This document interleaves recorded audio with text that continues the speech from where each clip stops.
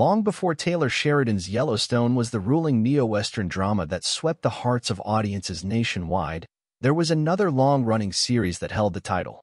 While not your traditional Western, more like a Midwestern, Little House on the Prairie certainly appealed to rural audiences similarly to how Yellowstone does now, albeit with a family values mindset rather than the political hoopla the Paramount series suggests.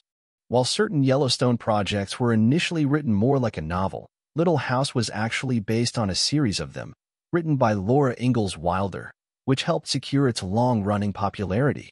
But aside from the rural connection, where do these shows intersect?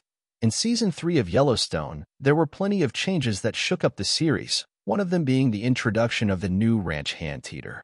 Played by Jen Landon, Teeter was introduced in the episode Freight Trains and Monsters, and quickly became a recurring character on the show.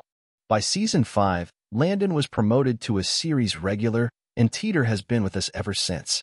Known for her Texan accent and hard-broiled attitude, Teeter has grown on audiences and developed into more than just a Southern caricature over her time on the show. If the surname Landon sounds familiar, then you're probably connecting some dots. Yes, Yellowstone's Jen Landon is the daughter of Little House on the Prairie's Michael Landon.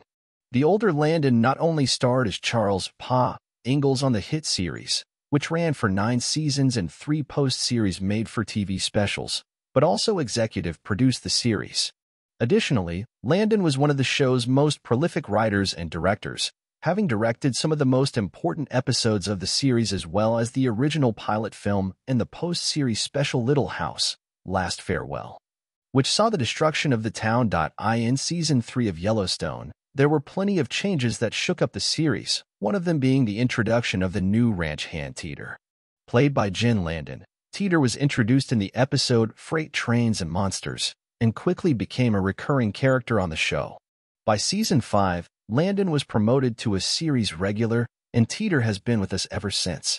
Known for her Texan accent and hard-broiled attitude, Teeter has grown on audiences and developed into more than just a Southern caricature over her time on the show. If the surname Landon sounds familiar, then you're probably connecting some dots. Yes, Yellowstone's Jen Landon is the daughter of Little House on the Prairie's Michael Landon. The older Landon not only starred as Charles Pa Ingalls on the hit series, which ran for 9 seasons and 3 post-series made-for-TV specials, but also executive produced the series. Additionally, Landon was one of the show's most prolific writers and directors, having directed some of the most important episodes of the series as well as the original pilot film and the post-series special Little House, Last Farewell, which saw the destruction of the town. Unlike some of her siblings, Jen Landon didn't ever appear on Little House. The actress wouldn't officially begin her acting career until the 21st century, and since the long-running series went off the air in the early 80s, she never had the chance. Though, she did appear in one of the final episodes of her father's next series following Little House, Highway to Heaven, where she played a little girl. Uncredited for this role, her next appearance with her father was in the made-for-TV movie Us, meant to be the pilot for Michael Landon's next series.